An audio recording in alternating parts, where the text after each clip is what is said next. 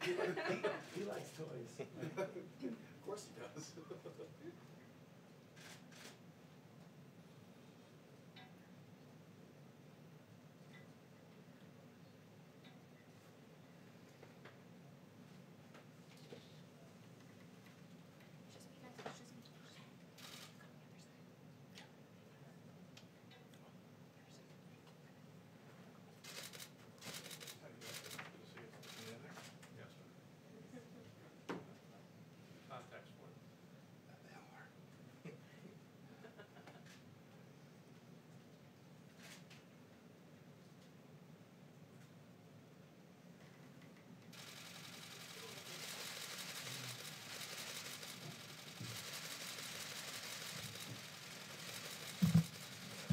Thank you very much. Thank you.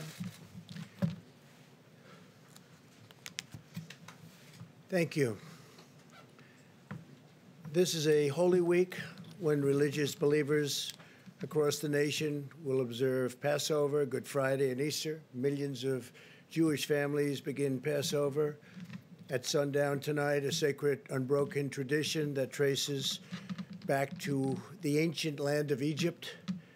And on Sunday, we celebrate our beautiful, wonderful Easter, which we all look forward to. And we're going to have many Easters together in churches in the future. We're getting closer. You see the numbers. We're getting much closer to getting our country back to the way it was. We have now an extra 2 countries that have been attacked, 184. They're being attacked as we speak. But we'll all win.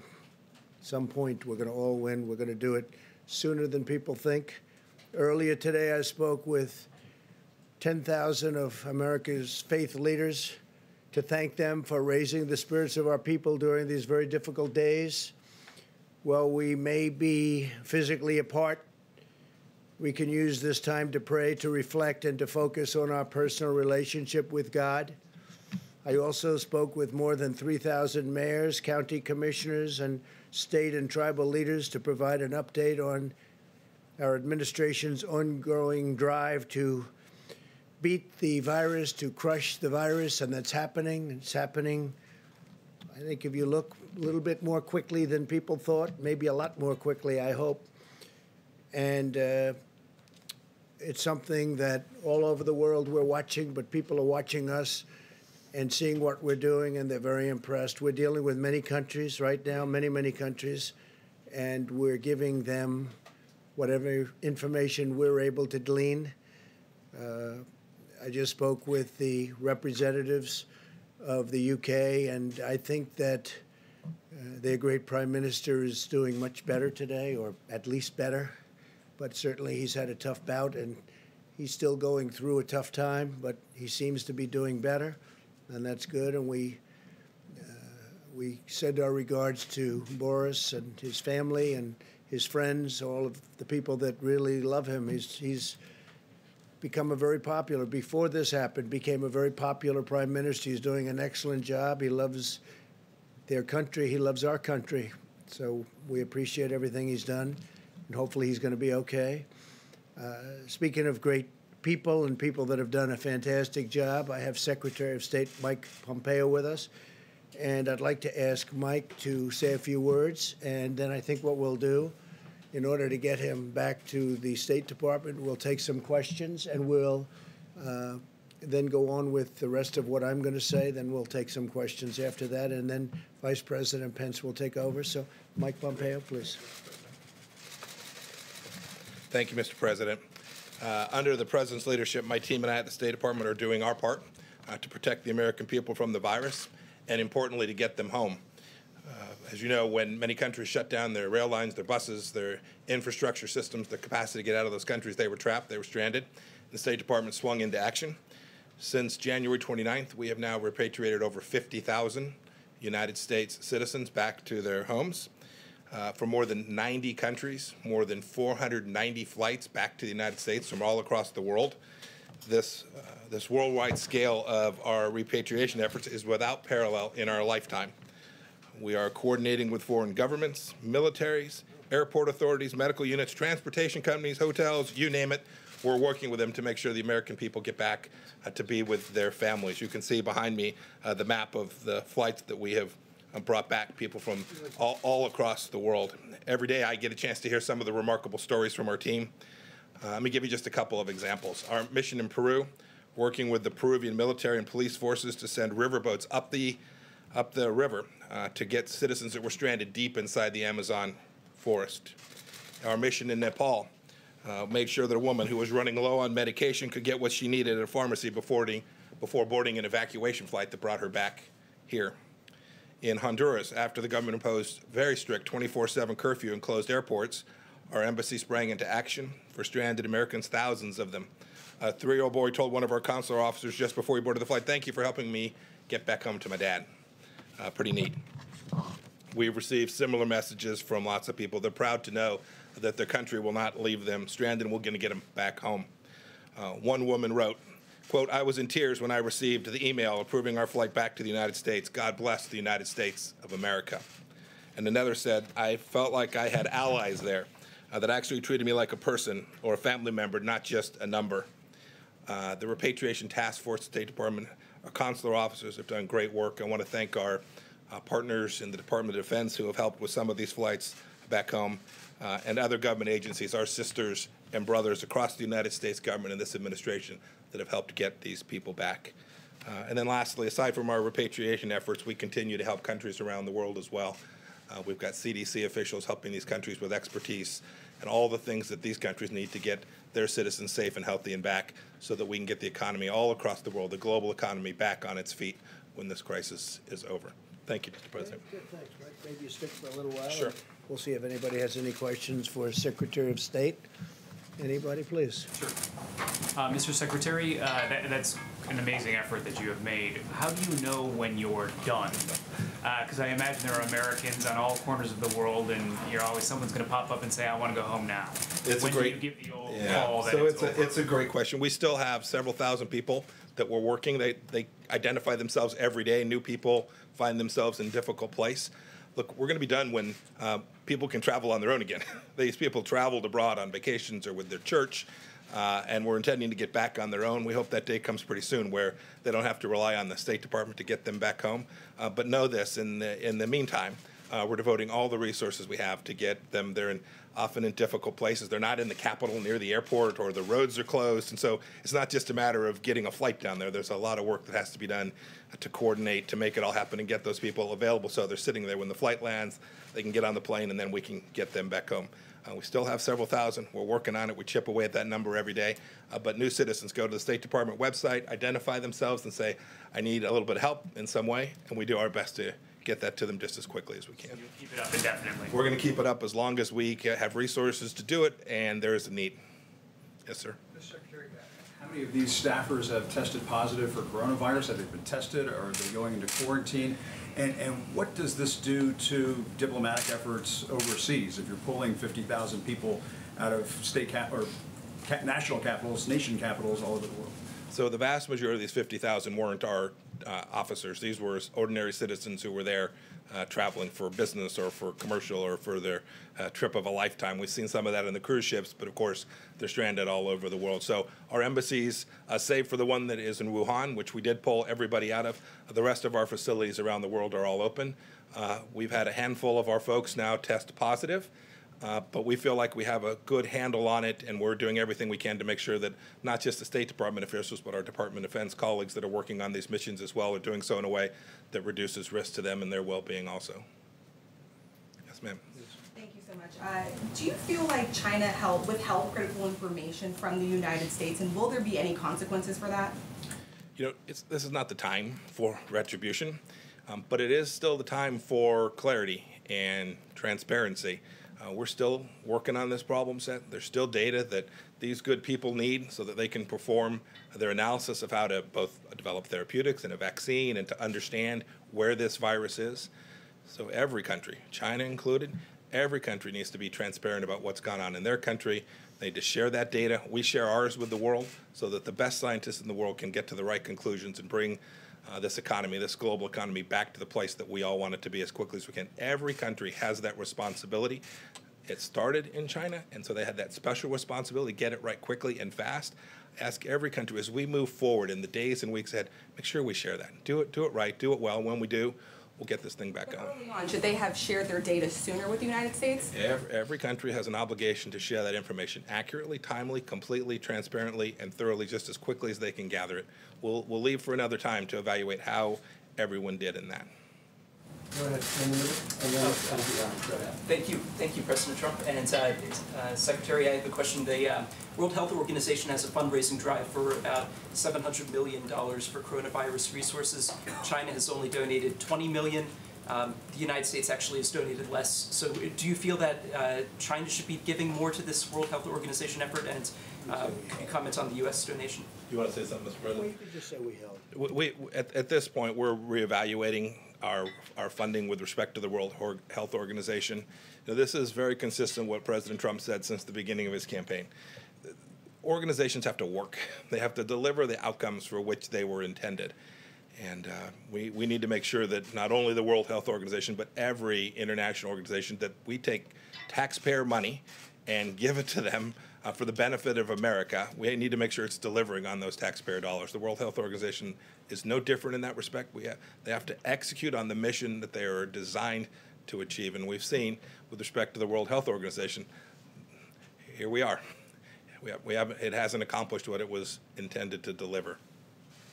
President and Mr. Secretary, you said a handful of staffers have tested positive. Are they going to get the hydroxychloroquine treatment? Is that going to be made available to personnel overseas? I don't know the answer to that. But know that we'll deliver the best medical care every place we can. Some of them are in difficult places where there's not a lot of medical help. We've done our best to move that medical assistance forward to them in the field. Jeff? Thank you, sir. Mr. Secretary, right here, can you give us an update on numbers you're seeing about coronavirus cases in Iran, and whether or not you have any updates on the United States helping them with that? So with respect to our assistance to Iran, we've offered from the first day we knew that the virus had struck the people of Iran, we offered humanitarian assistance. I regret that they chose not to take that. I've heard people talking about sanctions. The world should know there are no sanctions that prevent humanitarian assistance, medical supplies, pharmaceuticals from going to Iran. We offered American assistance. We've tried to help other countries get assistance in there as well. We've had some ability to do that. I don't have any better data than what you've seen publicly than I could share with you with respect to the extent of the virus inside of Iran. Thank you, Mr. Secretary. Are you allowing exports of medical supplies at this time, or what's the status of that? So you've seen, we're making sure that we have what we need for the American people, whether that's gloves. I'll let the Vice President talk to numbers on that. But at this point, what we are doing in terms of assistance is providing what most of these countries need to learn how to do surveillance themselves, to learn how to conduct tests themselves, to learn the things that can reduce the peak in their countries. Those are the kind of things. And we've been doing this, you should know. The United States has been incredibly generous. We have CDC officials like no other country in the world out helping these nations build out their healthcare, global epidemic healthcare infrastructure. It's good people like that you see sitting to my right that have been working on this all their life, all around the world, putting these countries in a place where they're better prepared for a virus like this one. Have any U.S. diplomats or U.S. officials contracted the virus as they've tried to rescue U.S. citizens abroad? Not that I'm aware of. Not that I'm aware of, but there's no doubt. I remember when we sent our team to get our officials and about 800 American citizens, non-government citizens that were living in Wuhan. I remember when we sent one of our first repatriation flights in there, we were very careful. We sent trained professionals in, but they were going into a very, very difficult, very fraught place.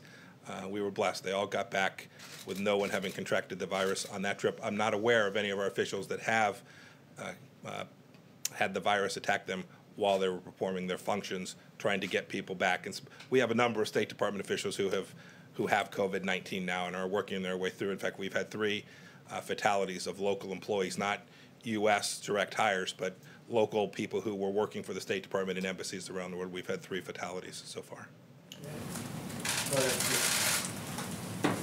So there have been some calls on the World Health Organization for a leadership change there. I was wondering what your thoughts are on that. Senator Martha McSally, for example, has called for Dr. Tedros to resign. I don't want to look.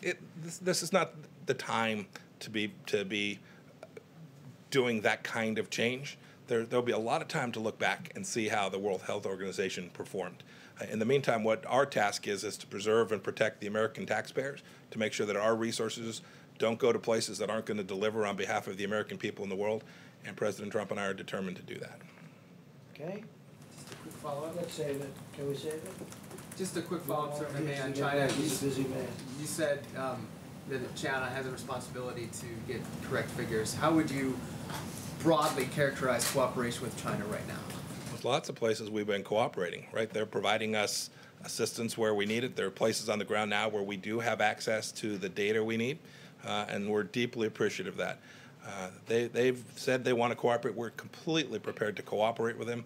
That cooperation means sharing data, being transparent, being upfront, allowing information to flow freely. That's our expectation, not just of China, though, of every country that is in this place today. We collectively, we have to work our way through this, and to do that, you have to have really good data. Okay? Great. Thank you, Mr. President. Thank you all. Thank you, Mr. Vice President. Appreciate it. Thanks. Okay, thank you very much. Just a few days, we've delivered nearly 11 million N95 masks to hotspots around the country, as you know, including 6.6 million to New York and New Jersey, 1.8 million to Chicago, 1.7 million to Detroit, and 837,000 to New Orleans. I spoke with the governor of Louisiana a little while ago, and they're doing really pretty well, much better than they thought. They'll be using fewer beds. As you know, we built a hospital. We're about set to complete another hospital, and there's even a possibility they won't need it. That's what we discussed. To date, we've shipped out more than 8,000 ventilators, and we have almost 10,000 sitting there ready to go should we need them, and an additional 2,200 newly manufactured ventilators come online on Monday. We're going to be sending them to various locations just in case they need them. My administration's working with Philips to double their production of ventilators by May and ultimately quadruple production by later this year, high-quality ventilators. We're eliminating bureaucratic barriers to pave the way for Philips' major investments in American manufacturing sites and sales.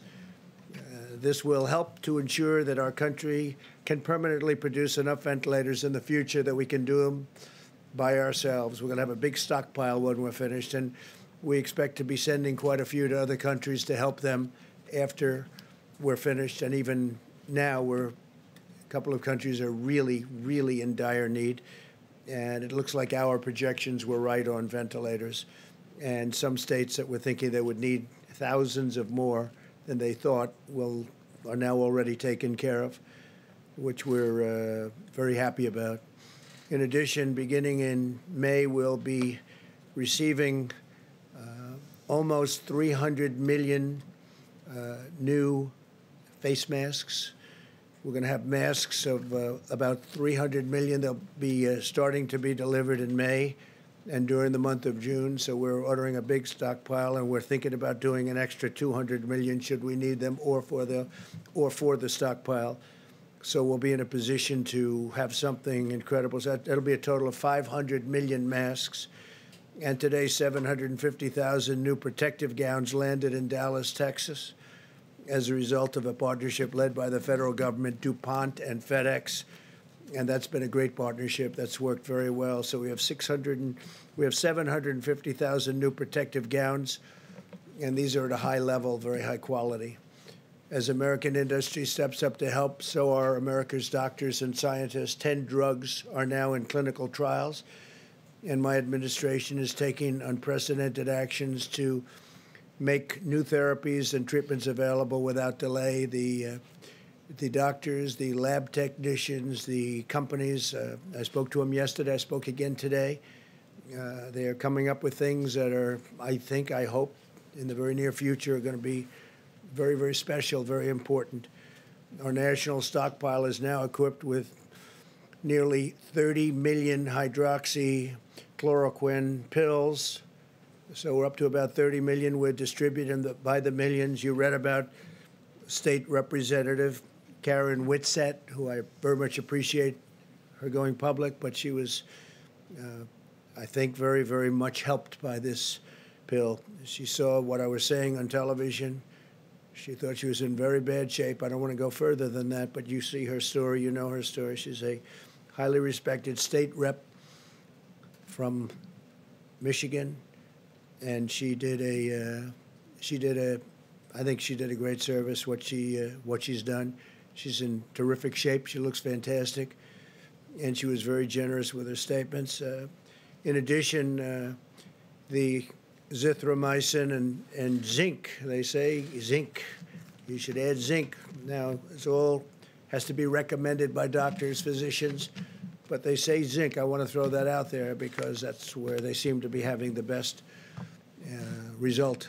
So you add the zinc and the zithromycin, and it's been, we've had a lot of good stories, and we have almost 30 million doses, so we've got a lot. I want to thank Prime Minister Modi of India for allowing us to have what we requested from before the problem arose, and he was terrific. We'll remember it.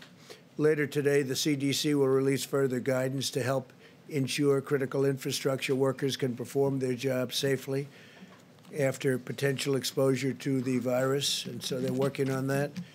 The question was asked a little while ago about the World Health Organization, and as you know, they made a statement on January 14th, I guess it was, that there was no human-to-human transmission. Well, there was.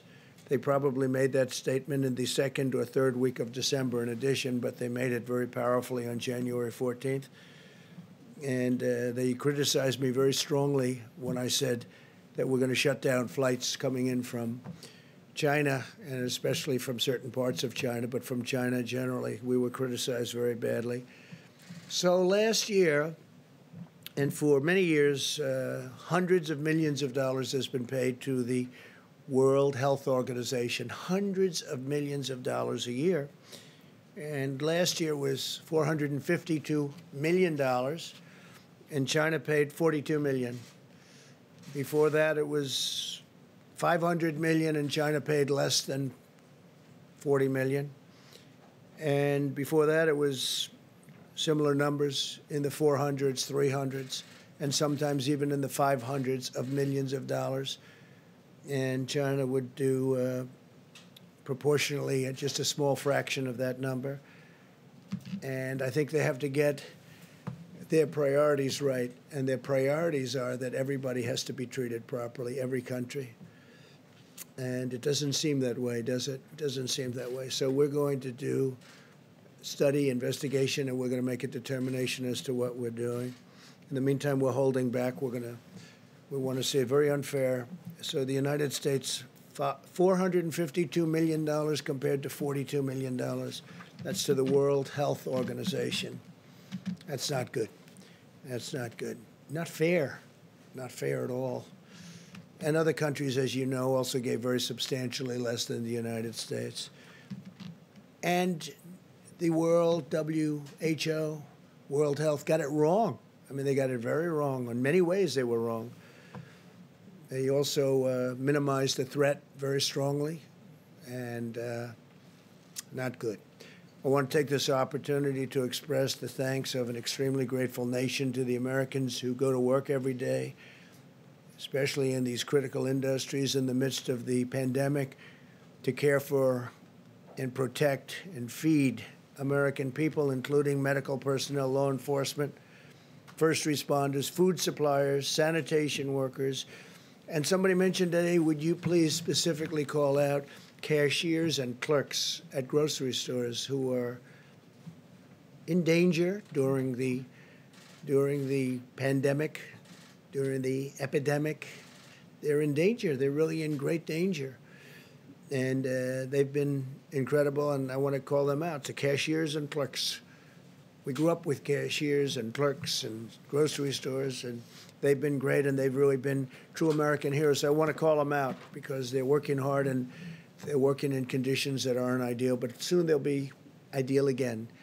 As we mourn the terrible loss of life for this and from this grave pandemic, we're seeing signs that our aggressive strategy to slow the spread is working.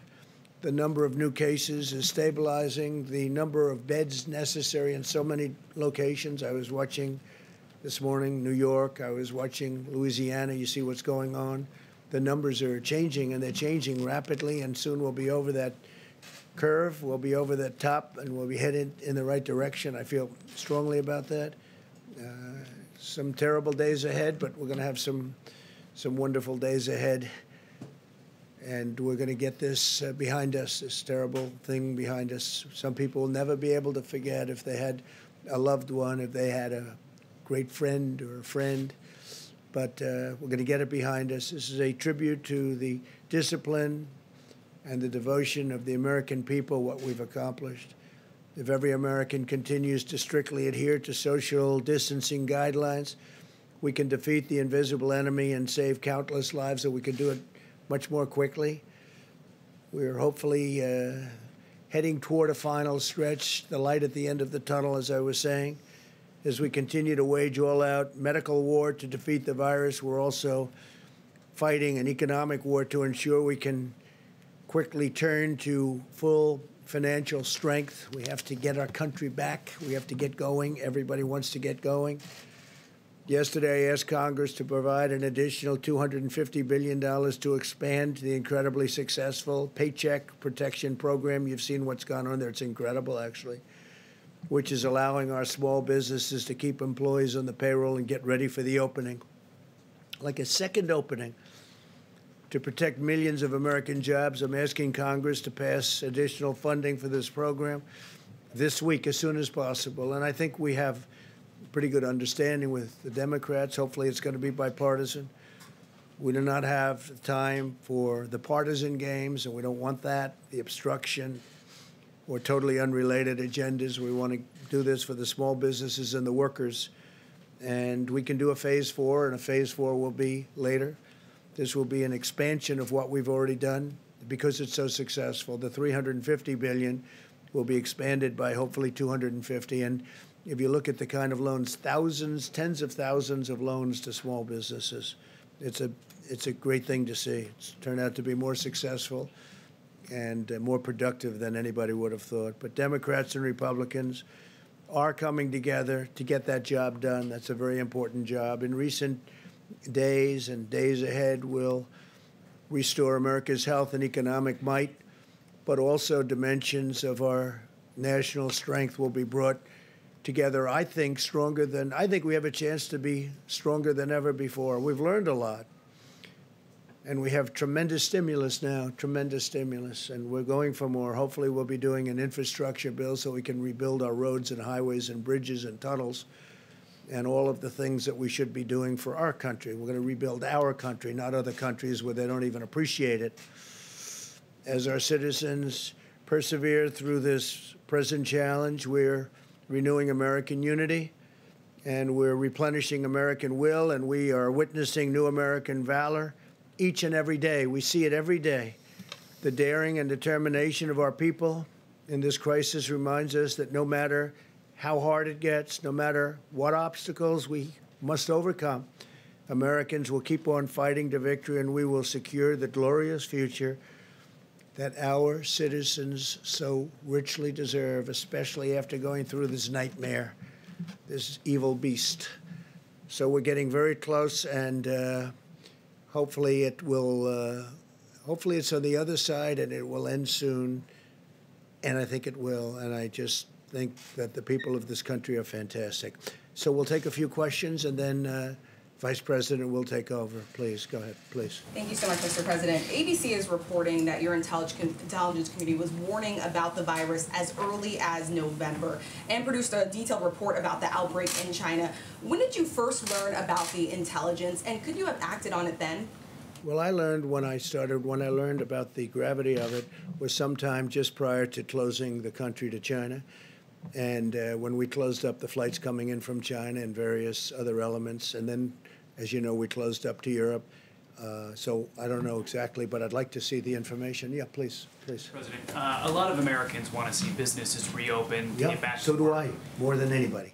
So what specifically has to happen for you to feel that it is safe to reopen the country, and what is your plan to do that? Well, I think we can say that we have to be on that downside of that slope and heading to a very strong direction that this thing is gone. Now, we could do it in phases. We can go to some areas, which you know, some areas are much less affected than others.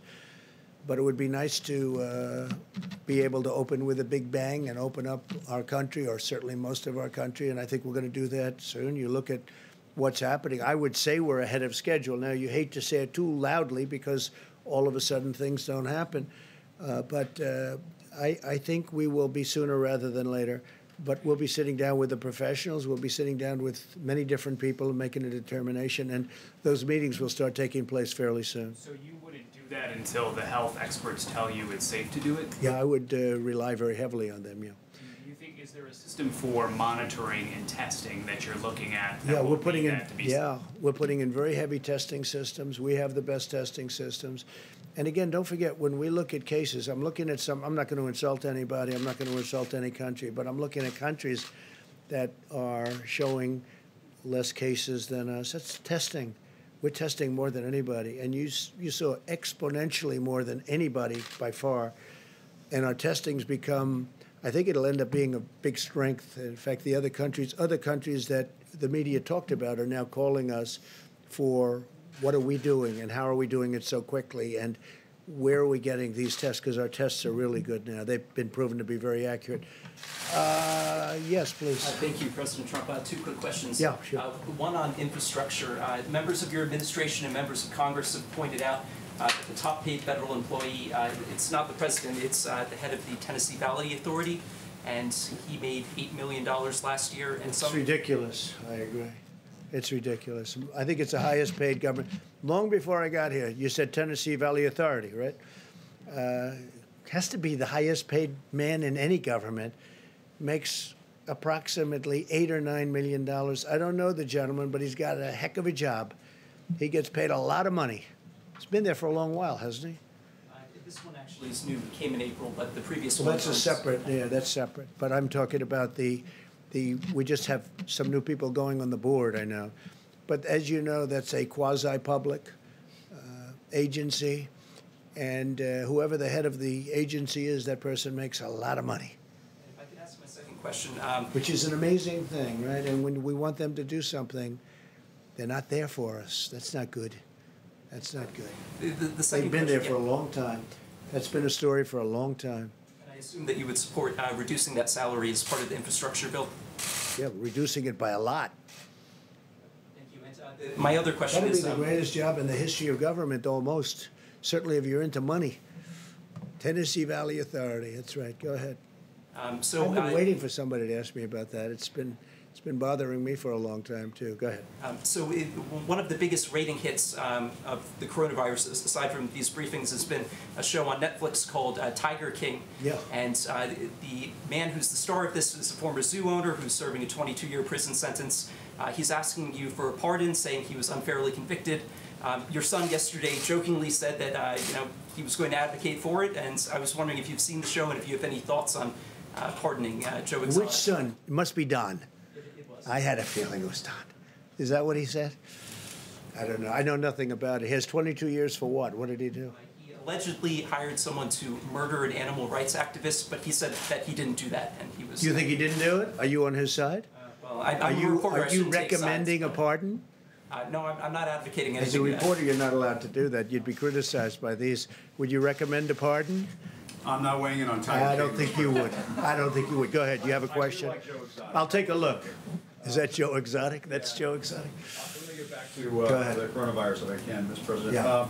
Last week, your top experts were saying that we should expect 100,000 to 240,000 deaths in this country. You've been talking about how it looks like maybe things are plateauing. Are these numbers now being revised downward? I know you don't want people to stop social distancing and that sort of thing, but what can you tell us about the numbers? Are they being revised? My impression, Jim, is those were the numbers that were set, and they were set as an expectation from quite a while ago. I think we're just doing much better than those numbers. If either of you would like to talk about that, it's a fair question. You want to come up, Deborah? I know Dr. Redfield said something about it, too. Yeah, so I think all of you, many of you have done the analysis of the same models that we utilized. And if you do the models of the models, you end up with that range.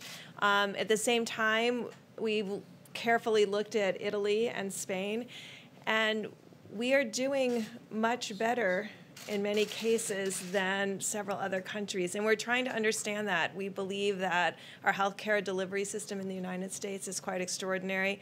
I know many of you are watching the Act Now model and the IHME model and they have consistently decreased the mortality from over almost 90,000 or 86,000 down to 81,000 and now down to 61,000. That is modeled on what America is doing. That's what's happening.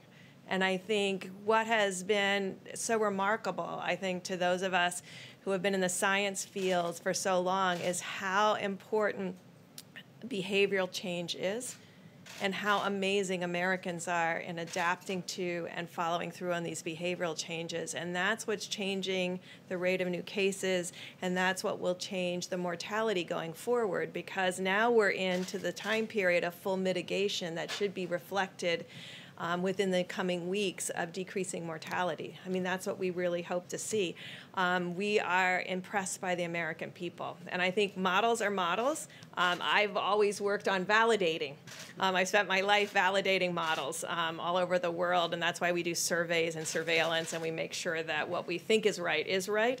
I think this will change how people look at respiratory diseases, because it will change what is possible when the globe, and particularly the American people, do this level of mitigation. And I think, as I talked about yesterday, we are still in awe, really, of the American people's strength in this and following through.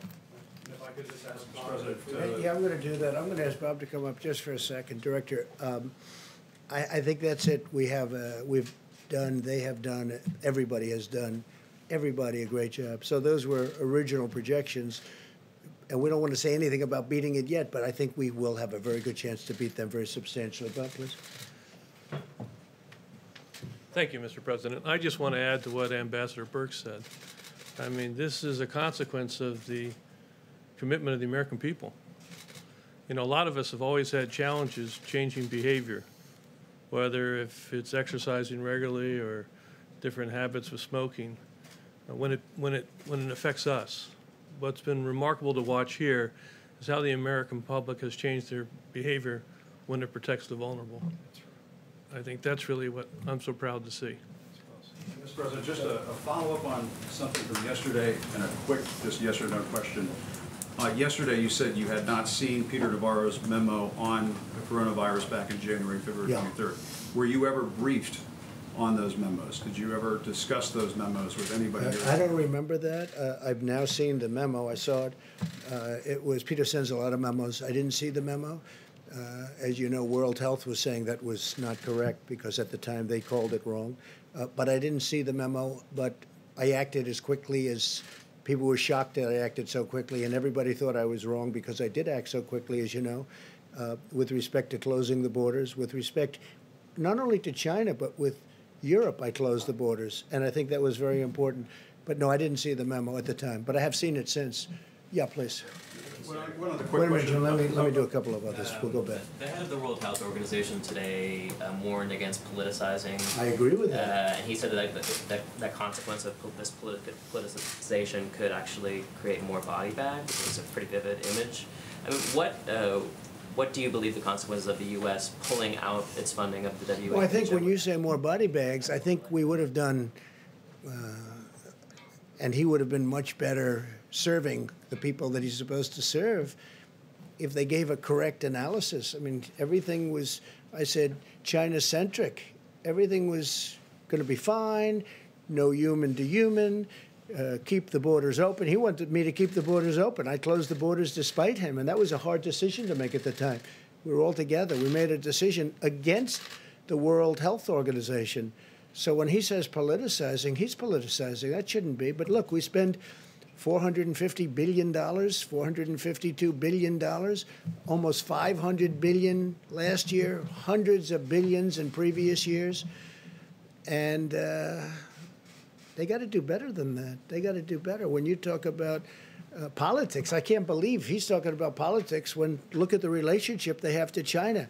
So China spends $42 million, we spend $450 million, and everything seems to be China's way. That's not right. It's not fair to us, and honestly, it's not fair to the world. Okay, question in the back? Yeah.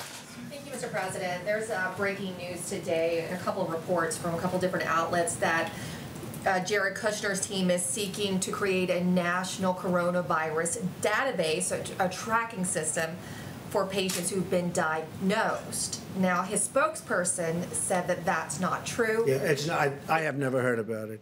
Doesn't sound like a bad idea, actually, but I have not heard about that. Be okay with it if it. I don't know if I'd be okay. I have to see it, but it sounds very scientific, and it sounds like it could be good based on tracking, but it also has to do with rights and lots of different constitutional questions. I have not heard that at all. Okay, so some people are concerned it would be like the post 9/11 Patriot Act, that it ultimately led to the FISA abuse. Are you concerned FISA about abuse, that? of which I was the one abused, and a couple of other people, in all fairness. No, I don't know anything about it. I haven't heard it. I mean, I'll speak to them. I don't think so. They would have told me. I would have known about it. Please. Thank you, Mr. President. The Nevada delegation is unhappy because smaller casinos and businesses that make profit from gaming in Nevada found out they're not eligible for the CARES Act PPP money. Is this, and I talked to one member who said You gaming. mean because of the number of employees?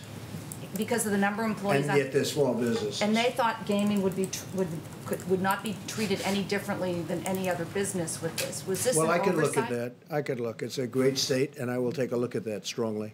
Are you talking only the smaller casinos? Yeah, I'll take a look at that. Fine. I don't mind that. Please. Yeah, we'll take a look. Yeah, we haven't heard. Nobody's told me about it, but I'll look at it.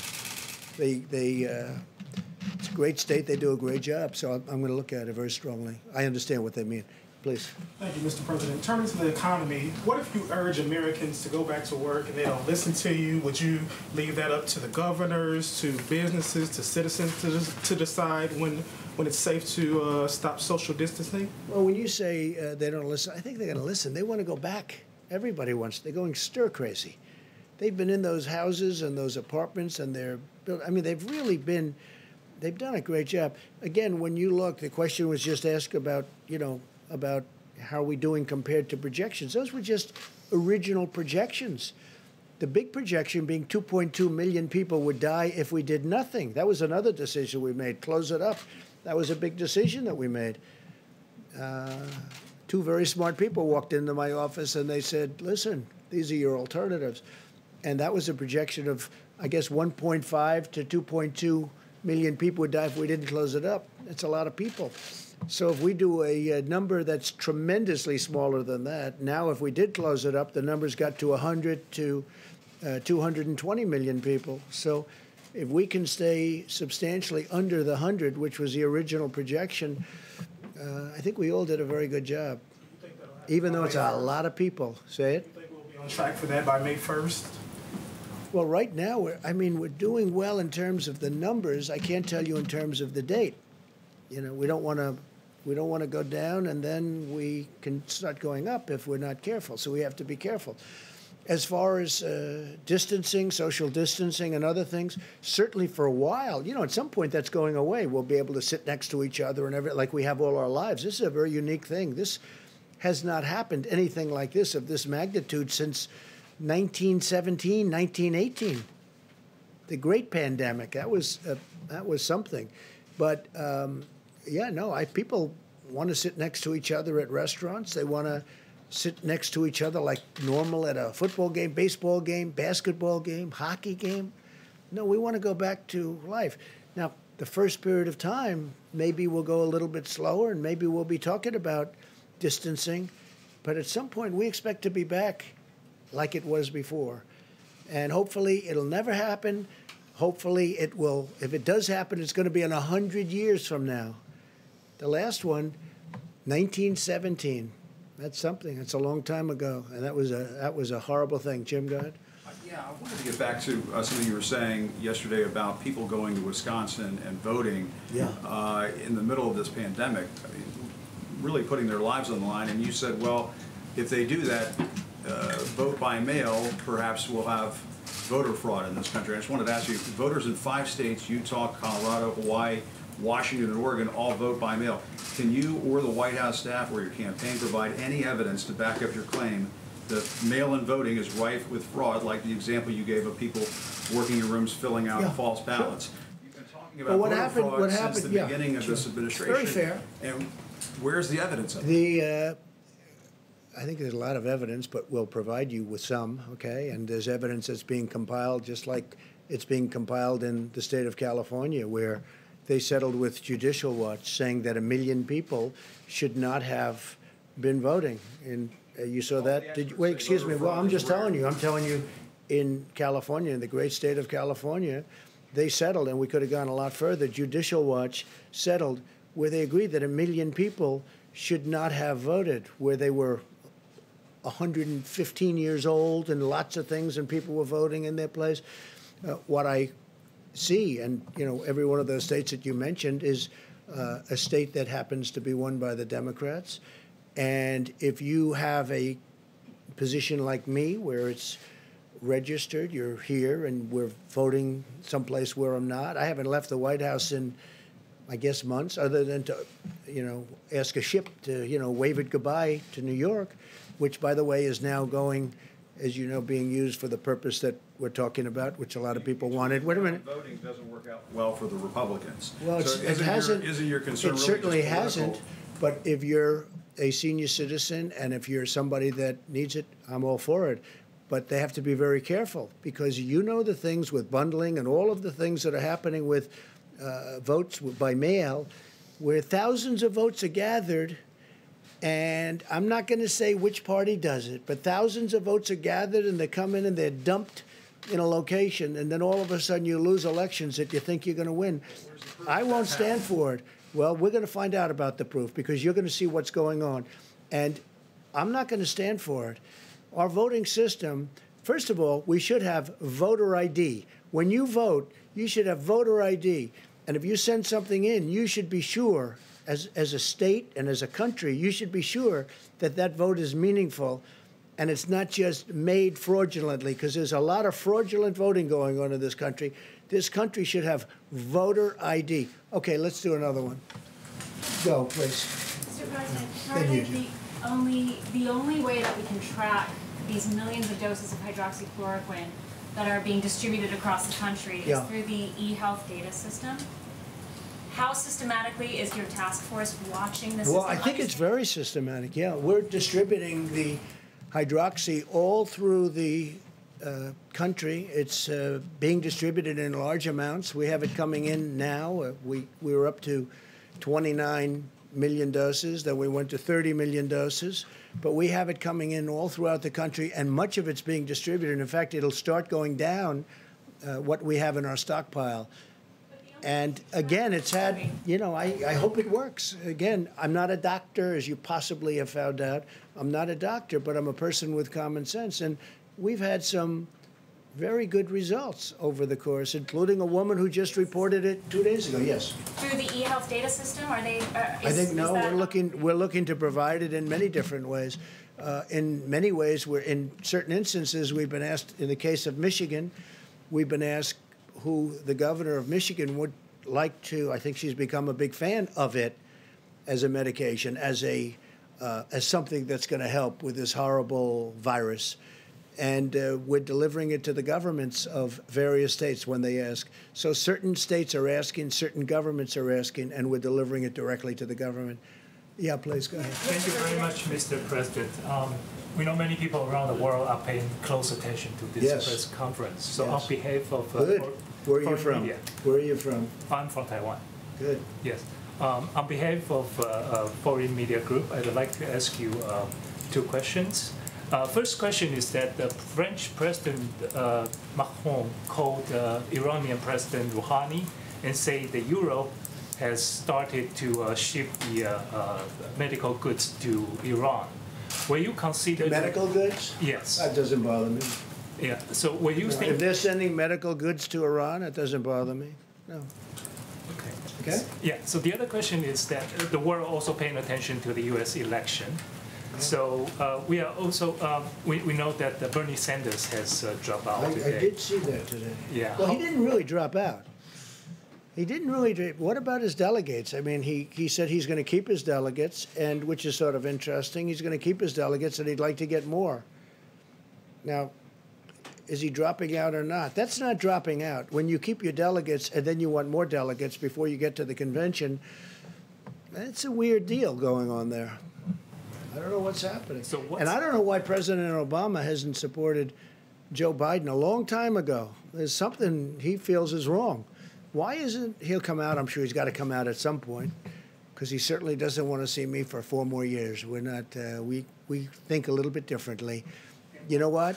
I'll tell you. It does amaze me that President Obama hasn't supported Sleepy Joe. It just hasn't happened. When's it going to happen?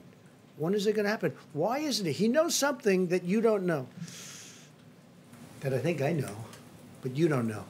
So it'll be interesting. But with Bernie, I saw his standard fare today. I watched. And I hope that a lot of Bernie Sanders people, just like they did last time, we got a tremendous percentage of Bernie people. And I think they voted for me largely because of trade, because Bernie and I agree on trade. We agree that the United States has been ripped off by virtually every country they do business with. The difference is I've done a lot about it, and I'm doing more about it. And we've made incredible trade deals, including USMCA, the deal with China, and then all of a sudden that gets disturbed by this virus situation. But China has to spend almost $250 billion on purchasing our products, $40 to $50 billion with our farmers. And the Bernie Sanders people are big believers on what I'm saying on trade, and I got a lot of them in the last election that surprised people, but it didn't surprise me. No, those are great people. They're great people. But I just, look, I'm looking at Bernie Sanders. I watched this morning, and I said, what is that all about? Mike, you saw that, the delegates. He's not giving up his delegates. He's keeping them, and he said he wants to get more of them. And I think he's doing it to negotiate, I assume, but I don't know. That's a hard thing to do. Yeah, Jeff, go ahead. Yeah, Mr. President, OPEC is meeting with Russia tomorrow and some other countries to discuss oil prices. Yeah. Oil prices are at $23 a barrel. Oh, that's good. Finally, somebody knows something when they ask a question. What is your message to them ahead of their meeting tomorrow? Will the U.S. consider a coordinated cut of production here? I don't think, look, we already cut. You know, we're like very market oriented. If you look at Texas, and if you look at North Dakota, and if you look at some of our states that do this very well, they've already cut way back. You know, they cut back automatically. But in the case of Russia, in the case of Saudi Arabia, they increased production at a time when you didn't need it, and then they got hit by the virus, which knocked out 40% of the market. And now they're flooded with oil. Look, I just say this. You have two countries that are getting hurt very badly. Russia's getting hurt. That's their primary source. And Saudi Arabia, that's definitely their primary source. And it doesn't make sense that they flooded the market for whatever reason they did that for themselves. It's an argument that they had. And I think they'll straighten it out. A lot of progress has been made over the last week. And it'll be interesting to see what comes out of OPEC tomorrow. But OPEC, obviously, for many years I used to think OPEC was very unfair. I hated OPEC. You want to know the truth? I hated it because it was a fix. But somewhere along the line, that broke down, and it went the opposite way. And we have a tremendously powerful energy industry in this country now, #1 in the world. And I don't want those jobs being lost. Okay? What will you do, just one follow-up to that, sir, what will you do if they don't end up cutting We'll tomorrow? see. I mean, I have a lot of options. Please. Got a lot of good options, Jeff. Beauties. I might like it even more. Now you'll watch. Let's see what happens. Hopefully they can make a deal. Let's go. Thank you, Mr. President. Clearly, Americans are getting very anxious to go back to work. I You're agree. sounding optimistic. Including me. Still very vague. Now that the IMHE model specifically has been adjusted down to 61,000, when are we going to open back up? Can you give us a better date? Is it going to be April 30th, May 1st? You said adjusted back down 61,000. What was adjusted back down? The IMHE model, the one that originally predicted like between 100 and Yeah, go 200,000. ahead. Let's still a big number, right? 61, right? That's a big number. Go ahead. But can you give us a more specific date? Will it be Well, I don't April wanna do that. 30th, Look, May 1st? I had a date, and I thought it was a very aspirational date. It's turning out to be very interesting because a lot of good things are happening by Easter.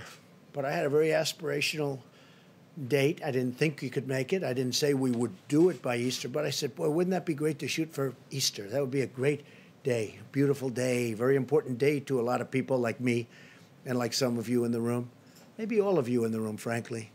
But Easter is a very important day. So I had, aspirationally, I said, let's see if we can do it at Easter, you know, but I said it would be very tough. And I was criticized for that. So I don't like giving dates. And that wasn't a date. That was just an aspiration. That would have been incredible. But I don't think we're going to be very far behind. And some of these models are looking like Easter is going to be a very important date anyway because of the curve. I mean, it's hitting the top and it's starting to come down. And one person said Easter is looking like a good time. So a good time for that, for heading down. So we'll see what happens. Look, there's no reason to do that. We have a lot of good things happening. When I spoke to the governor of Louisiana today, he said, Tony, they need far less beds than they need. I said, well, good, because we're building 1,000-room additional. We built them 1,000 beds, and now we're building another 1,000. And I said, listen, is there a way that we don't build? I don't want to build them if they don't need them. In New York, the Javits isn't too heavily used. It's ready to go, 2,900 beds. Plus, we now have the ship set for COVID if they want to use it, and we're using it for Governor Murphy in New Jersey. So we'll see what happens. But you know, the numbers are coming way down.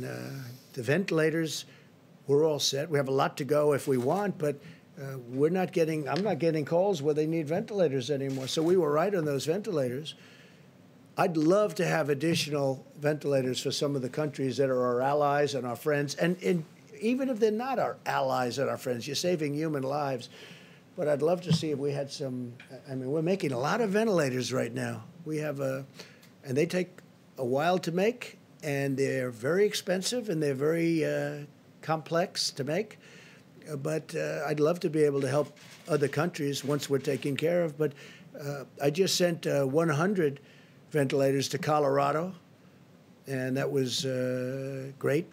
A senator there who's a terrific senator, Cory Gardner, and he called me last night. He said, could you get 100 ventilators for Colorado? And we just sent them out, and they'll be there very shortly.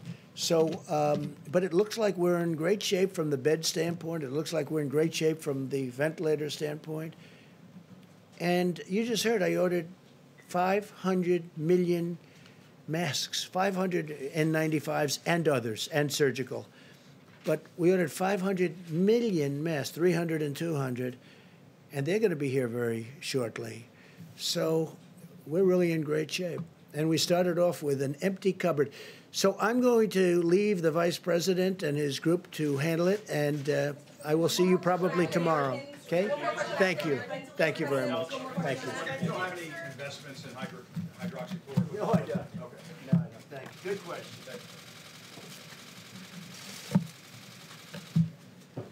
You all can come up if you want. I'll be brief. Well, good evening, everyone, and to our fellow Americans out west, good afternoon.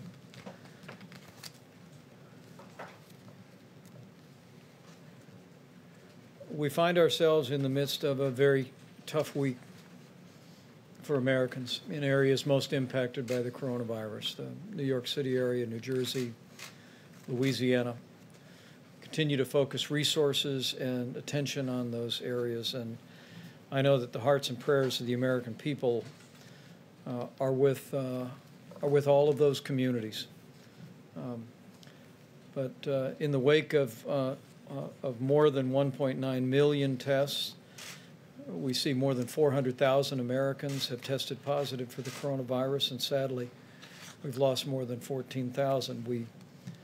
We grieve, but as the good book says, we do not grieve like those who have no hope.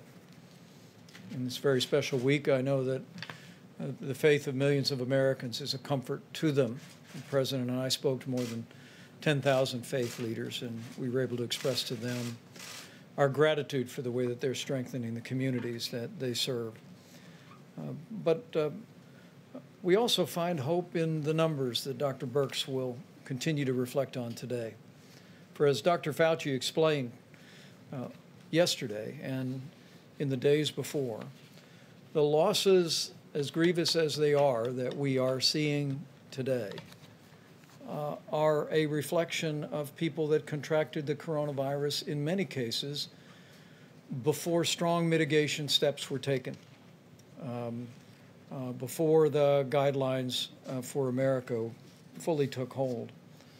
The cases, however, and the new cases and the hospitalizations are in fact a reflection of the results of what the American people are doing. And I want to echo the President's and Dr. Birx's statements today about the extraordinary work the American people are doing, because we continue to see a great progress, low and steady numbers in the states of California and Washington. And in the New York metropolitan area, New Jersey, New Orleans metro area, Detroit, Chicago, and Boston, we continue to see evidence of stabilization that should be an encouragement to every American, an encouragement that we may be reaching the point where the impact of the coronavirus is beginning to level off. But it also should be an encouragement to every American to keep doing what we are all doing. Heed the guidance of your state and local authorities, and for every American, continue to put the White House coronavirus guidelines for America into effect. An area of particular concern we were briefed on this morning is the city of Philadelphia. I spoke today to Governor Tom Wolf, and as we begin to see early trend lines in Philadelphia, I assured him that we were going to continue to flow resources and support to that community, but our message to the people of the Philadelphia area is now more than ever practice the social distancing so that Philadelphia and to some extent even Pittsburgh do not have to endure what other communities before them have had to endure. Also today, at the President's direction, we hosted a conference call with every Republican member of the House of Representatives and every Democrat member of the House of Representatives. And we express our appreciation to Speaker Nancy Pelosi and Leader Kevin McCarthy for convening these forums. We brought together key members of our task force team. The Secretary of the Treasury discussed the progress that we've made on paycheck protection. He reported to members of Congress that so far we're working with more than 3,600 lenders across the country, and we've dispersed more than $98 billion in forgivable loans. Now, these are loans that if small businesses accept this money and use it to keep people on their payroll over the next 2 months, they'll be completely forgiven.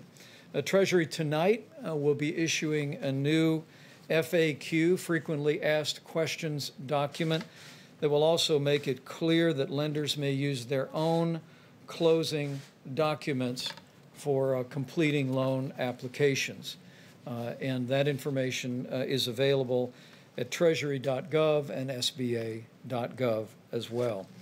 Dr. Birx, Dr. Fauci briefed the members of Congress today on the latest data. They'll both reflect on that in a moment.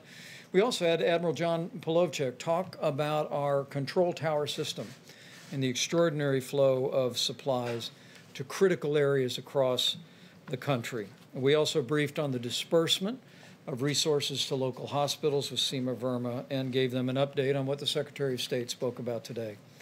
It's remarkable to think more than 50,000 Americans brought back home through nearly 500 flights. And we thank the members of Congress who have worked with the State Department to identify family members and groups that found themselves stranded overseas, and we were grateful for that. In addition to our interaction with members of Congress today, we spoke with the president of the Henry Ford Hospital, Bob Riney. It is the Henry Ford Hospital that is conducting a clinical trial for hydrochloroquine. He expressed great enthusiasm for the work that they had done. They had a rather overwhelming response. to the initial trial, which is beginning this week with 3,000 people taking the hydrochloroquine or a placebo so they can match it. But what the president of the Henry Ford Hospital told me is they'd like to expand the test. I put him in touch with Steve Hahn and the FDA, and we'll be adding several more clinical trial paths to look at impacts on particular demographic groups, including seniors and minority populations, and more on that in just a moment. In the category of supplies and support, the President, as of today, has signed 52 major disaster declarations. Vermont was the latest approved, and states have stood up some 27,000 National Guard that are aiding in coronavirus response. On the critical subject of ventilators, we do have currently more than 8,000 ventilators in our strategic national stockpile, and distributed more to the Navajo Nation and to Colorado today. But also today we received the good news that the first delivery of newly manufactured ventilators from General Electric and Hamilton arrived at the strategic national stockpile, and as the President said, we'll be adding newly manufactured ventilators to our resources to be available as the coronavirus epidemic reaches critical communities around the country. On the subject of the air bridge, 4 flights scheduled to arrive today, primarily focused on gloves for our incredible healthcare workers. One flight alone had nearly 19 million gloves, another 8 million, another 15 million, and the like. And the American people, I think, would be very proud to see this vast array of now well more than 50 flights that are bringing in supplies from all over the world. And again, working through FEMA, we're directing those resources with the guidance of our scientific experts to the communities most in need. As we announced yesterday, the White House Coronavirus Task Force has requested that CDC and our team assemble data on the unique impact that we're seeing reported on African Americans from the coronavirus. Dr. Fauci spoke about it yesterday, and we'll reflect on his perspective on that as well. Tomorrow, with the Surgeon General and others on the White House team, we'll be speaking with leaders in the African American community. And as Dr. Fauci will reflect, there have been historic challenges in the health care of the African American communities, particularly in our inner cities. And now more than ever, I'll just say from my heart to all of our African American family members, now more than ever, practice the guidelines. Look after those most vulnerable, people that have underlying serious health conditions. It's more important than ever that we all put those principles into practice. Finally, today, I'm going to have, after we hear from Dr. Fauci and Dr. Birx, I'm going to ask Dr. Redfield to step up, because today the CDC will be publishing new guidance on essential critical workers who have been exposed to COVID-19 but don't have any symptoms, don't have a temperature, and don't have any reason to believe that they have the coronavirus. At the present moment, the guidance is that if you have been in proximity to someone who did test positive for the coronavirus, that the guidance of CDC is that even with essential critical workers in industries from healthcare to food supply, that we ask people to stay home for 14 days. The new guidance tonight will hopefully make it clear that there would be an opportunity for those people playing such an incredible role in our nation's response to be able to return to work and to do so safely. And finally, let me just say again how inspired we are at the response of the American people to the coronavirus epidemic. Each and every day, as we see the beginnings of encouraging news, the low and steady numbers in California and Washington State, and now beginning to see numbers of hospitalizations going down and new cases leveling and in some cases going down. We all hope it is the beginning of a trend, but we also hope it is it's an encouragement to every American to keep doing what you're doing, not just for your own health, for the health of your loved ones, but because we want to make sure that all of us are doing our part to make sure that the fewest number of Americans possible are exposed to the coronavirus. And given the fact that this, I remind you, is 3 times more contagious than the flu, each of us has a role to play in slowing the spread. That's what the 30 days to slow the spread is all about. It's about protecting your health. It's about making sure that our healthcare workers and our healthcare system is not overwhelmed by the coronavirus, and ultimately it is about saving lives. We talk about the numbers, and I'm going to ask Dr. Birx to come up and reflect on them, but I think all of us know this is one American at a time. It's one heartbreak at a time. Having lost loved ones in my life, just like everyone here and everyone looking on, we want to work every day to make that number of losses the lowest possible. And it will take all of us to do it and to keep doing exactly what we're doing through today. Dr. Birx. Thank you, Mr. Vice President. I just want to start where the Vice President left off. I come out of the services, Army. We always talk about honoring the fallen, and I think for every American, what we can do now to honor the fallen that have fallen and given them really their deaths to this horrible disease, to the healthcare workers that are in the front lines trying to save every single one, to honor them, and to honor our elders and the individuals that we know are at the greatest risk for bad outcomes. We all need to continue to do our work. Yes, the number of cases have stabilizing or is stabilizing, but I do want to go through those numbers with you because we talk about these as micro epidemics in metro areas and in rural areas.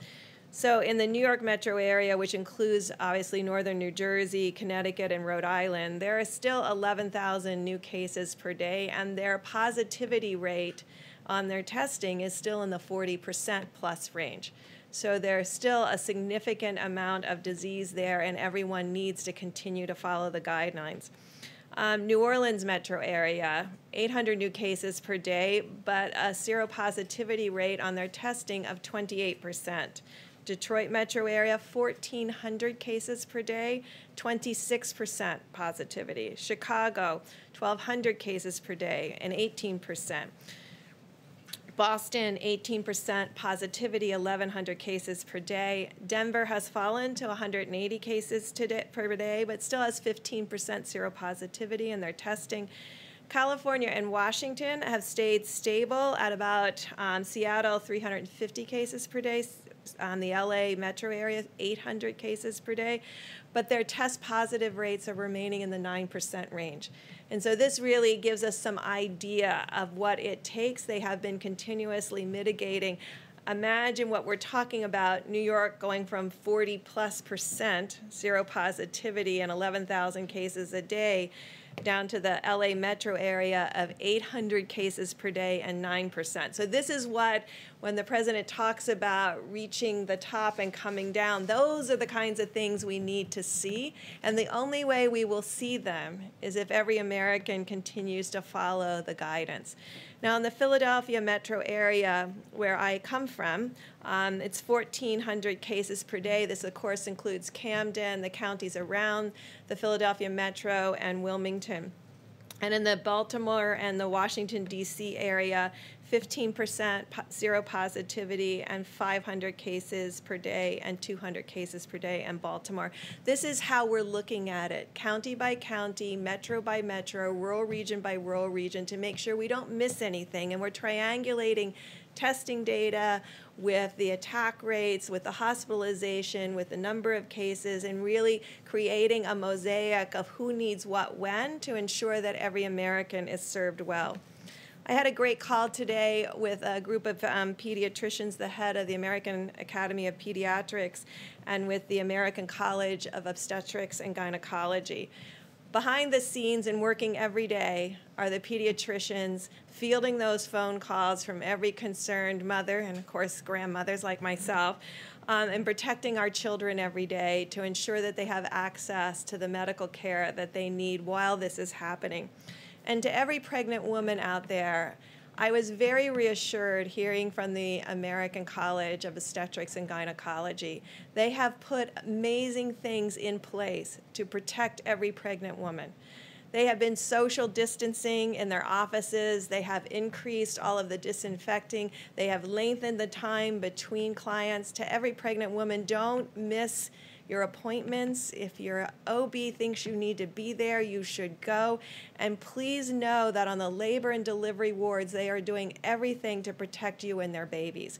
They are committed to you. They are absolutely committed to you having a good experience. Make sure if your physician believes you should be in the hospital for your delivery, make sure you're following their guidance. We don't want any pregnant women to suffer a bad outcome during this time. So again, I just want to conclude by thanking the American people and recognizing the number of people we're losing per day is serious to all of us, and it could be so much worse. But our frontline healthcare providers and the way they're talking to each other about how to improve care for every individual that they serve, you see them on the TV, you see them in the emergency room, you see what they're up against. This is how we can honor them, is to make sure we continue to put, as Dr. Fauci always says, put your foot on the gas and make sure that we continue to strongly mitigate and really protect those with pre-existing conditions. And finally, those pre-existing conditions we know now include asthma. So asthma, hypertension, cardiovascular disease, diabetes, any of these conditions, renal disease, no matter what age, please make sure you're following the guidelines to protect those individuals in your household. We know they're more susceptible to a worse outcome. We don't think that anyone's more susceptible to getting infected. I want to make sure that everyone understands everybody is susceptible to getting infected. This virus is very transmittable, as we well know. But we need to protect those that need our protection the most. So thank you all for what you're doing to get the message out to ensure that we continue to protect each other in this very difficult time. Great. Dr. Fauci, please. Thank you, Mr. Vice President. Just to follow up and underscore what Dr. Birx has said, as I've said many times from this podium, the spectrum of going from infection to getting ill to requiring hospitalization to intensive care to death. And what is the most striking thing that obviously is so sobering to us is when we see the number of deaths.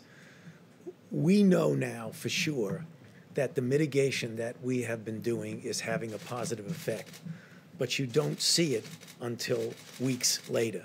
Remember this past weekend when all of us got up in front of this podium and mentioned that this was going to be a really bad week. At the same time, we were saying that we would hope we would start to see a little bit of a change in the daily hospitalizations, intensive care, and intubations. And New York is starting to see that. So I say that, but I drop back a bit.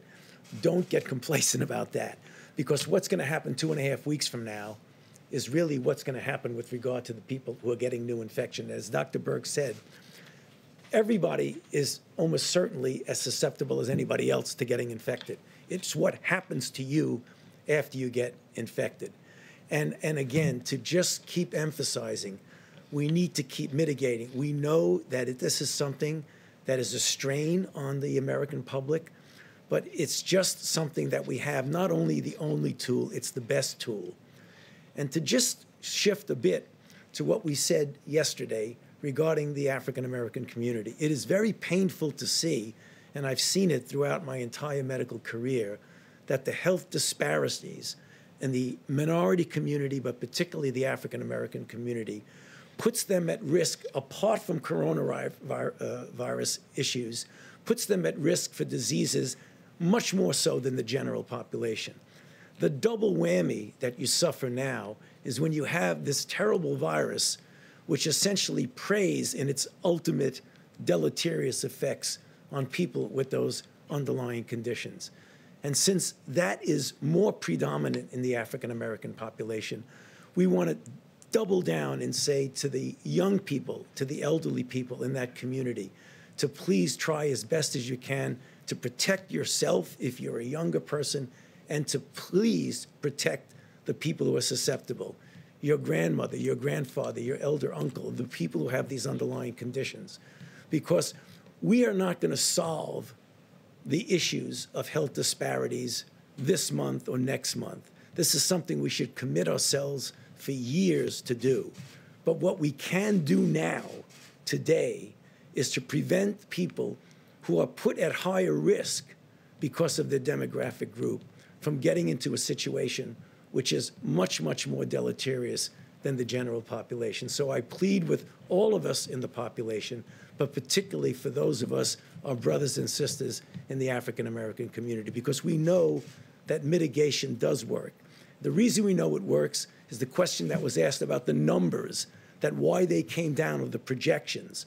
Because remember, what you do with data will always outstrip a model. You redo your models depending upon your data. And our data is telling us that mitigation is working.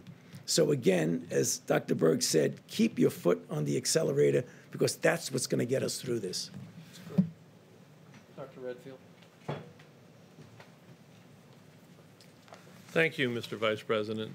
I just wanted to follow up. One of the most important things we can do is keep our critical workforce working. And I think you heard it said that we have many different critical workforce industries in this country. Obviously, first responders, healthcare workers, but as you heard, it's also individuals who help maintain our food supply, et cetera. And so what CDC has done is that we've really looked at the essential workforce and how to maintain that workforce, particularly at this time as we begin to get ready to reopen and have confidence in bringing our workforces back to work. And so we've put out a new guidance for essential healthcare workers who've been exposed to the coronavirus. These are individuals that have been within 6 feet of a confirmed case or a suspected case, and so that they can, under certain circumstances, they can go back to work. If they're asymptomatic, as the Vice President said, they could go back to work if they do several things, as we say here. Take their temperature before they go to work, wear a face mask at all times, and practice social distancing when they're at work. What we'd ask them not to do where they're at work is we want them to stay at home if they're sick. We want them not to share objects that would be touching their face, and we would like them not to congregate in break rooms, lunch rooms, and crowded places. And in the second slide, if we're talking to the employers of these critical industries, we would ask those employers to take the employee's temperature and assess their symptoms before starting them back to work. If the employee does become sick, we want them to be sent home immediately. We'd like them to increase air exchange in the buildings and increase the frequency of how they clean common surfaces, and really begin to get these workers back into the critical workforce so that we won't have worker shortage in these critical industries. So that's the new guidelines that CDC will be posting today. And those will be available at cdc.gov. And thank you, Dr. Redfield. And we have questions for anyone on the panel, please. Just a couple things to clarify. The 500 million masks the president mentioned that are being developed, are those for healthcare workers, or are you planning to actually hand out masks to the American public? I think the focus has been to make sure that our healthcare workers and our healthcare system has the supply. And with regard to what we're gathering from literally around the world, and from manufacturers in the United States, is first being deployed to states and to hospital systems. But I must tell you that whether it be the Haynes Company or other companies, we're seeing manufacturers in America that are recognizing the growing demand for masks by the American people, and are spinning up production literally by the hour. But our focus, our continuing focus, is on making sure that healthcare workers have the personal protective equipment to do their job safely and provide the level of care that every one of us would want. Thank you, Mr. Vice President. Kansas Governor Laura Kelly says that she has put in 7 requests to FEMA for supplies from the stockpile, and those have not been fulfilled. So will Kansas be getting any of the ventilators, because the request included ventilators? And does she need to be calling the White House instead? Have you spoken with her directly? I've not spoken to the governor directly, but I'll reach out this evening, certainly. In our conference call with governors this week, we spoke to them about the approach that we are taking. You know, traditionally, governors are accustomed to when a hurricane strikes the Gulf Coast, when wildfires strike out west, when flooding or tornadoes hit in places like Indiana. You're accustomed to have a declaration of emergency approved and then resources flow from FEMA. In this situation, as we deal with a nationwide declaration and an epidemic, what we've explained to governors is that what President Trump has directed is that we leave no stone unturned to find resources around the country and around the world, including ventilators, and we make sure as the coronavirus epidemic impacts individual areas, that the healthcare workers and the families and the patients impacted have what they need when they need it. And what I would say to the people of Kansas is that we're looking at their numbers every day, just as in the case of every state in the country, and we're going to work our hearts out to make sure that as the coronavirus cases emerge, and we hope that through the great work that Kansas has done on social distancing and mitigation, the people of Kansas have done a remarkable job, that we may well be to a place where their existing resources and capacities are present. But we want people to know that taking the counsel of Dr. Birx and our entire healthcare team, we're focusing, just as we did first in Seattle, California, and now in New York, New Jersey, Connecticut, Louisiana, the Detroit area, the Chicago area. We're going to make sure that those resources go in that order. And sir, because you brought up social distancing and the work that Kansas has done, there's actually a controversy right now over her order to limit the number of people in religious gatherings to 10 people. Should states be telling religious institutions how many people can gather if it's to stop the spread of the coronavirus? Well, the President's coronavirus guidelines for America ask every American to avoid any gathering of more than 10 people. And that's on the advice of all of our best scientific experts as a way that we can slow the spread. But as we've made clear to every governor, we defer to our governors in what they believe is the best and appropriate practice in their states, and we'll support those local decisions. Yes, please. Thank you. In his opening statement, the President said there were 10 drugs that are now in clinical trials. Would hydroxychloroquine be one of those? Well, I can speak to that, and then I'll invite Dr. Birx, Dr. Fauci to come forward. We do have, I believe, we will have roughly 4 separate clinical trials underway studying hydroxychloroquine. But it's important to remember that as the President's made the point many times, the FDA has approved what's called off-label use. And so in consulting with your physician, if your physician determines it's appropriate to write a prescription for hydrochloroquine, we're working today to make that available across the country. It's broadly available today as an anti-malaria medication, but we're working around the country and internationally to increase that supply. But we are studying it in at least 4 different clinical trials, and Dr. Fauci can speak to that. So the easiest, thank you for that question. The easiest way to find out is to just go clinicaltrials.gov, and it will tell you everything that's there. There are a number of different clinical trials, some of which are randomized controlled trials, which, as I've said many times from this podium, to me is the optimal way to determine ultimately if something is safe and effective and works. But there are a lot of different ways that that's being looked at. It's being looked at against the placebo. It's being part of a multi-arm trial, comparing it with others. There's a trial that was recently started, actually in prophylaxis among healthcare workers. So there are several of these. In addition to that, there's what was just mentioned now, that any physician in consultation with their patient and back and forth can make the decision to use the drug on an off-label. So we have two things that are simultaneously going on. We're having actual formal clinical trials and the off-label use. Very good. Next, please. I want to turn back to the disproportionate rates of Black deaths when it comes to the coronavirus. Dr. Fauci, you have been talking about this for weeks, that there are underlying health issues. People with underlying health issues are most at risk. But if we knew that Blacks disproportionately have fallen into that category, why wasn't the CDC prepared to gather this data in real time to work to fight this? Well, I'm not sure, but we have the director of the CDC here who could answer that question, but let me try to just take it from a different perspective.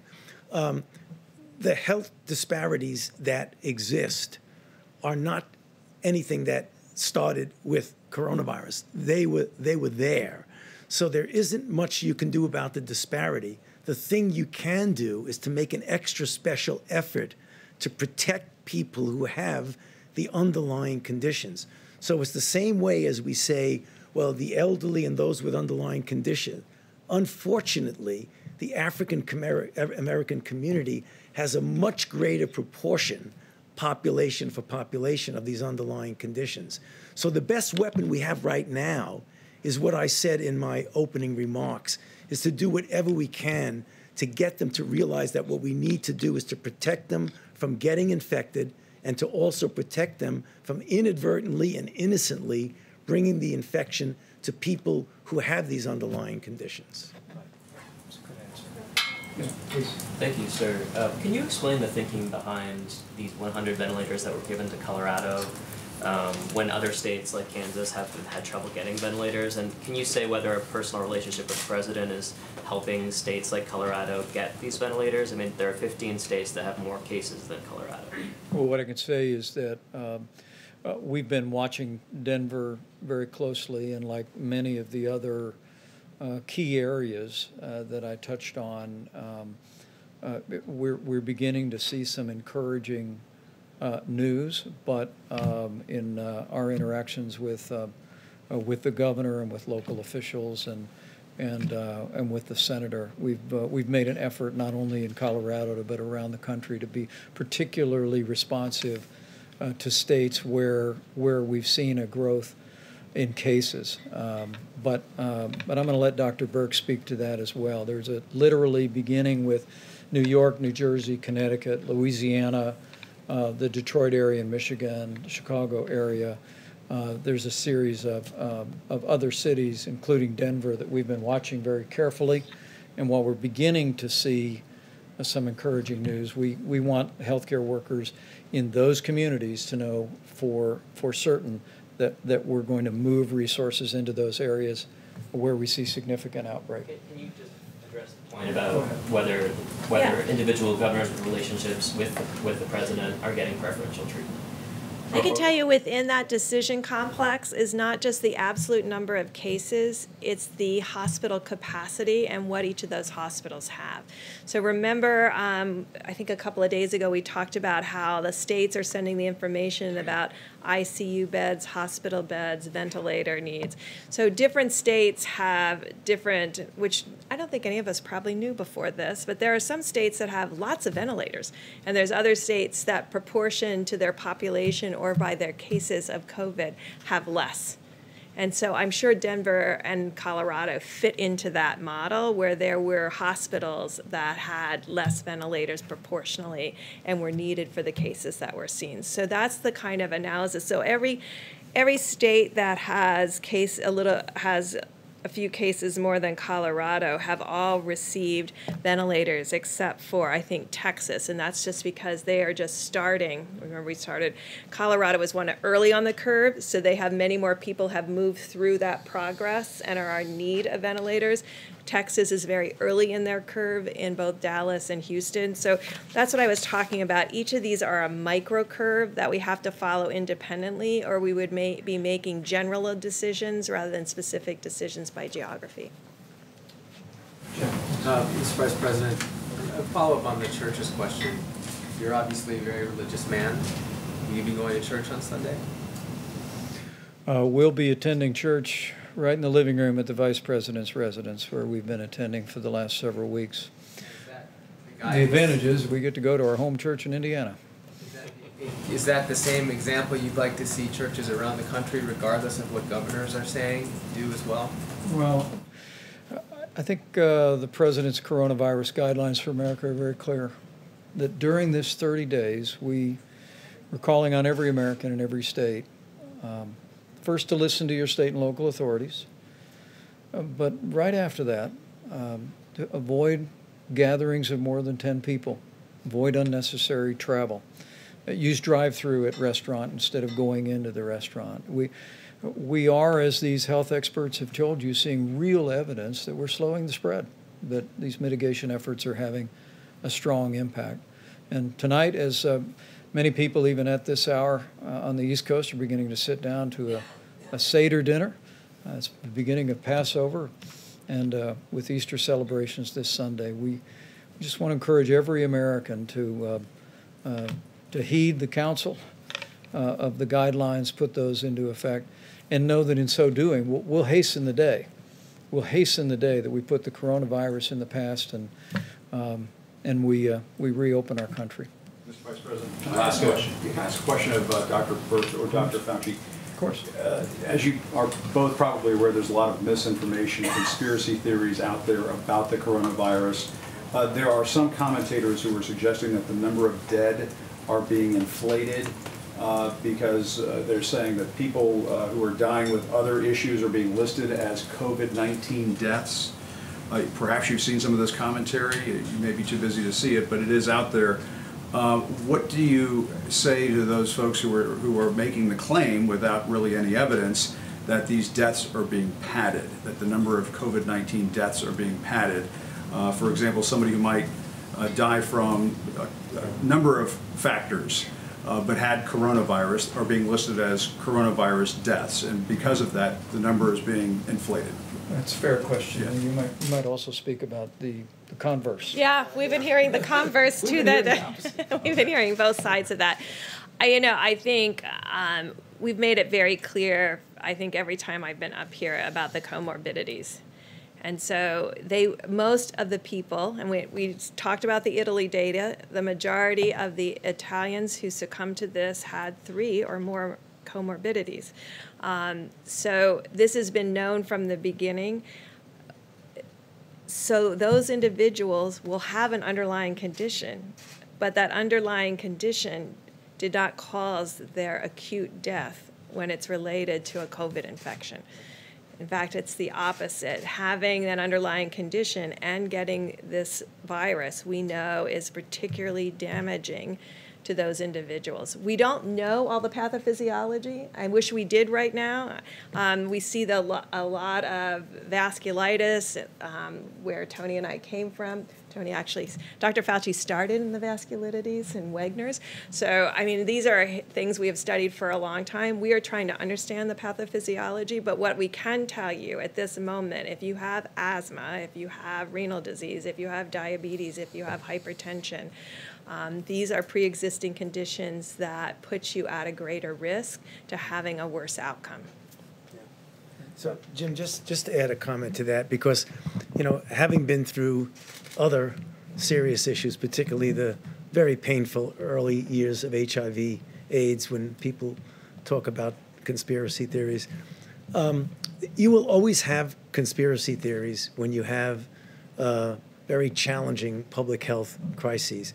They are nothing but distractions. I can assure you, we have so much to do to protect the health and the welfare of the American people that I would just hope we just put those conspiracy stuff and let somebody write a book about it later on, but not now. Dr. Birx, you said something about not enough tests being performed because some of the labs, the machines aren't running. Did you want to clarify that? what did you mean by 80% weren't running? And So I have a call with them at 8 p.m. tonight. Every single one of those 120 laboratories, I think 87 of the laboratory directors have confirmed that call.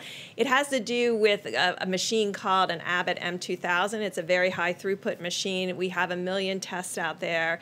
I made a big push, and Abbott was extraordinary about getting those out to the labs. I mean, this is not sitting in a warehouse. These are physically in these laboratories, sitting there right now. The machines aren't running. They're not running. So we've only run 88,000 tests in 3 weeks off of those machines with 1 million test kits. So as someone who has worked in a lot of laboratories, to have a machine that is needed, because we could have screened every healthcare worker. These machines are every place in the country. So they could have screened in these last 3 weeks 100% of the healthcare workers across the country that needed these tests to be done, and they're high throughput.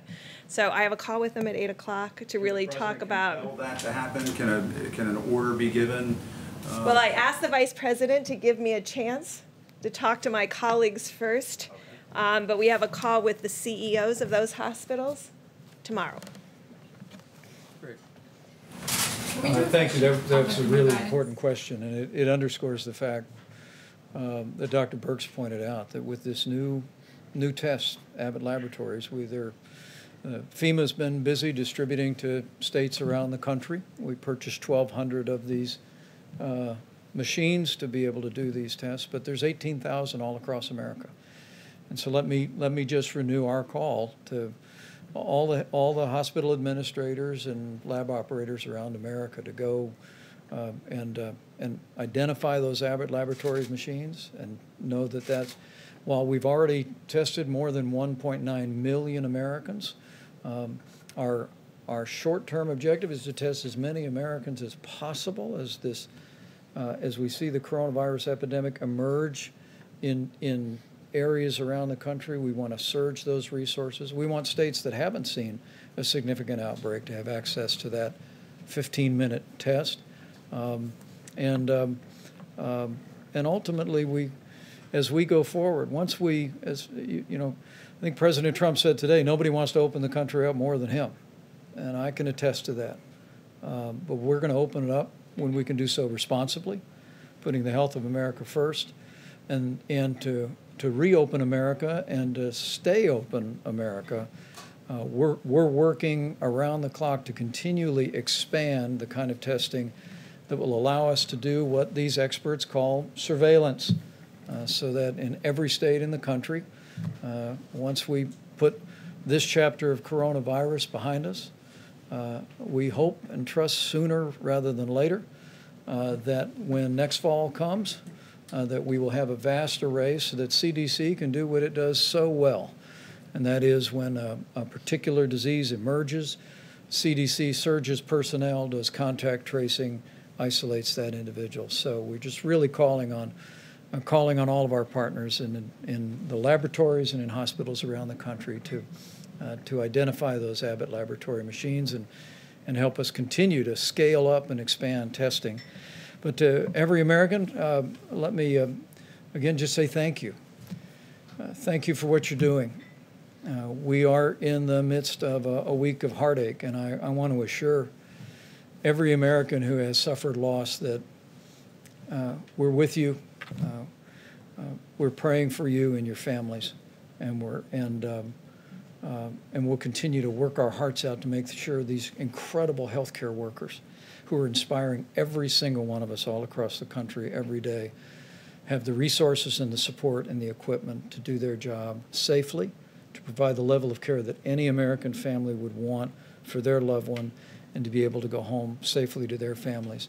And the key to all of that, the key for the next 22 days is 30 days to slow the spread. And I just encourage every American, if you haven't done so recently, go to coronavirus.gov, print off your own copy, pick up the phone and call a friend and just tell them that you heard from the experts, you heard from the president and our team, that we're beginning to see glimmers of hope. Extraordinary progress in California and Washington is a tribute to the people of those states and the leadership of those states. But the beginning of stabilization and perhaps even leveling in New York and New Jersey, Louisiana, and Detroit is a testament to the people of those communities, to the leadership of those states. But understand that every one of us has a role to play to protect the most vulnerable among us and to save lives by putting the guidelines into practice, just like you've been doing every day since they were first announced. So thank you all, and we'll see you tomorrow.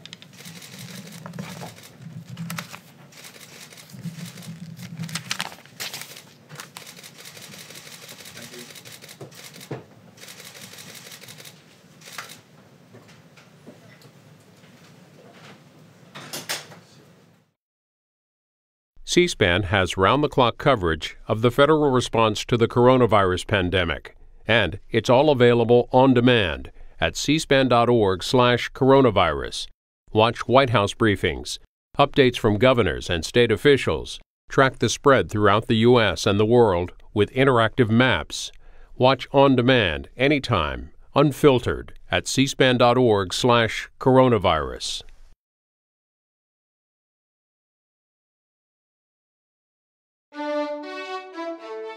Tonight, a special evening edition of Washington Journal on the federal response to the coronavirus crisis.